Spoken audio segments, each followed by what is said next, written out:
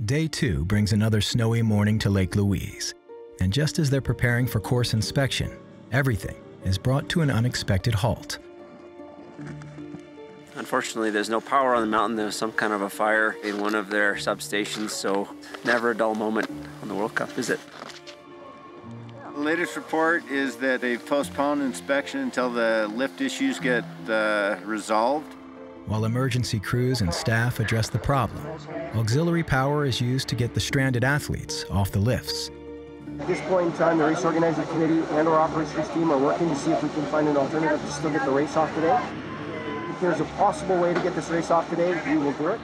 Amid the chaos, a plan to get all skiers and coaching staff up the hill is put into action. We're going to go up on snowcats, inspect, and then hopefully go up on snowcats again for a race. So, yeah, hopefully it'll all work out. It'll be a good day. We'll race. We'll go fast. Yeah. It's unconventional, but everyone's excited to race, so we'll make it happen. The athletes being pulled up for course inspection need to adjust even more when a new starting point, one that will make the course considerably shorter than the day before, is set. Because of the power failure this morning, they brought the start down to the point on the mountain that usually hosts the start of the men's Super G.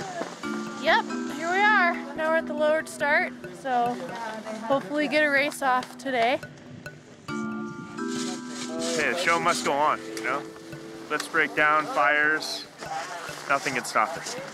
In spite of the morning's twists, the unshakable Mikaela remains focused on another successful downhill run. Basically, my tactic for the days is to pretend like I'm sleeping for the entire day except for my run. Truthfully, she's in a great state of mind after yesterday, obviously. Confidence is high, she's having fun with speed. You look at the intervals yesterday, and she's losing the majority of her time between the start and where we're starting today, so hopefully it'll play into our favor. Mikaela Shiffrin is wondering, will this be the day when she wins her first World Cup downhill?